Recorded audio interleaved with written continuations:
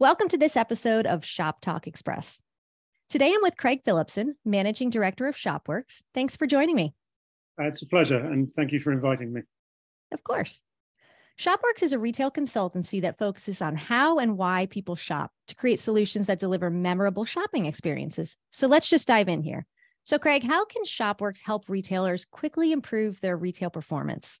Well, thank you. That's it's a good question, and often the question is framed also with the question, how can we do it cheaply? And probably the key that we've found after a lot of years of research and following people and observing how they shop, and particularly in petrol forecourt retail, there's a very fast journey from the door to the cash till. And essentially what that means is that a lot of people never really get exposed to all of the goods and services that the retailer has to offer. So, the simple key is to say, look, what we know is that people shop at 60 degrees. That's your natural arc of vision. They turn, if they have to, at about 45 degrees. And to sell them something, you have to get them within 1.2 meters of that product and service. So the real trick is to extend the journey to the counter or to the destination point.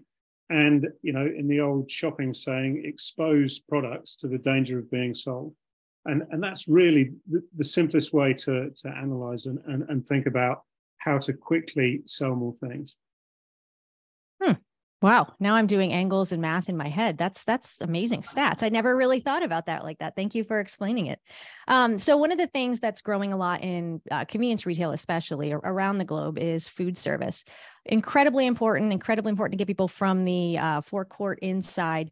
And we've seen a lot of growth around the world in bakery and coffee, but is there anything else that you've seen in terms of food service that's a good opportunity or a perspective for convenience stores to work with? Yeah, I mean, typically, and I think we all know this, we all see lots and lots of coffee. It's as they say, it's the new black gold. High margin, people coming back for it time and time again, and the growth of that has been phenomenal. I think the key now is to build on that start and start to say, okay, what can I now offer that complements the coffee? And it's not just another coffee. We've got to look at the simple stuff, the simple food for now attachments, and start doing that better and better. And then you start to look further, I think, at the food for now opportunity, and people are doing it differently. Up in Denmark, it's very strong. Over in Ireland, where many of us have been on those great tours and seen the food for now offers, and that's even expanding now into food plazas. Junction 14 in Ireland and Lion Place down in Argentina are tremendous stop-offs for motorists, where you just get a huge amount of choice, and it's become the kind of food for now destination. And I think there's more mileage in that. We see EG Group, adding multiple food for now offers in their sites, whether that's Greggs, which is a bakery offer, plus Subway, which I think is universal, and they don't tend to cannibalize each other. They tend to complement each other. And then you've got a Starbucks machine, and so it goes on. So I think increasingly it's about good food for now and food to go offers that will become more and more important for the petrol forecourt and convenience retailer. Yeah, definitely. I mean, consumers have two hands, so you put coffee in one, put some food in the other one, right? Exactly right. And interesting you say that. And we've done lots of work in kind of packaging for that stuff. And what you often forget is that certain things are really difficult to eat in your car. And pizza is only really taking off now that they've started to make it in an oblong shape and not a triangle, and give you some packaging that makes it easier for you to eat it on the go. So it's about, it's a holistic offer. Yeah, that's incredible. That's very, I haven't, well, now that I think about it, I guess I have seen oblong pizza.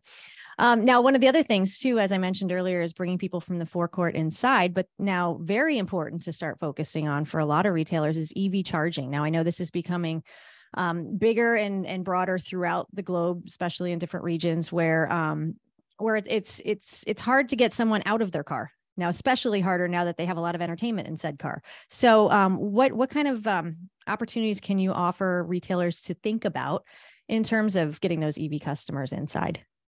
Yeah, again, it's another pertinent question. And, the investment in these networks is long-term.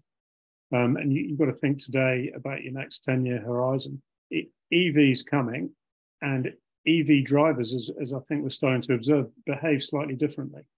The ones we see at the moment, EV cars are kind of top of the range at the moment. They've got great entertainment systems. It's really comfortable. It's nice to stay in your car, and you don't have to get out and pay inside. And that's a challenge. We see figures of around 25% of people get out of the car. If they do get out of the car, a lot of them just want to go to the loo. So you better make sure that your loos are clean.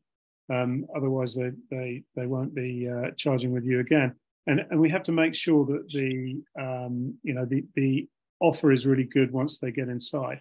The converse to that is we have to start taking stuff to the car. Whether that's delivery to the window or any other mechanism that we can get to, will start to help the sales from inside. Yeah, and it's certainly maximizing those angles too, I'm sure, and that's where you certainly can help, those angles, and also that 1 to 2 meters from a path to purchase, right, where you can reach out and grab it. Exactly right. Now, just looking outside, maybe outside the store, around the store, are there any other non-fuel offers that retailers could start to look to as well? Yeah, I'm backing. I don't think I'm alone in it, but I think EV or ICE cars are all going to need washing. So I think I think car wash is going to make a latent comeback. The machinery is improving, the return on investment's improving, and